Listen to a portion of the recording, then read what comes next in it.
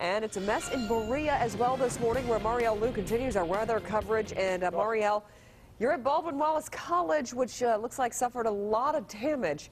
The campus looking bad this morning.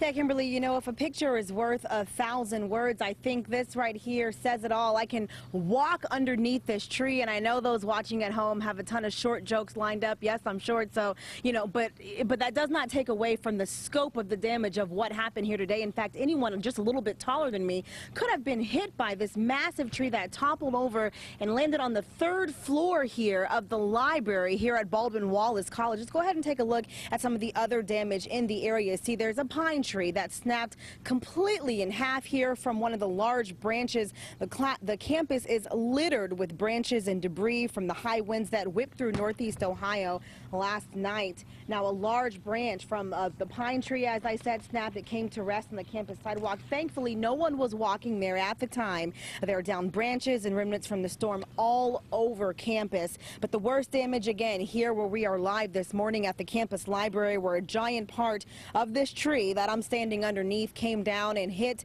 the 3rd floor of the Baldwin Wallace Library. The damage, though, is not limited here to this college campus.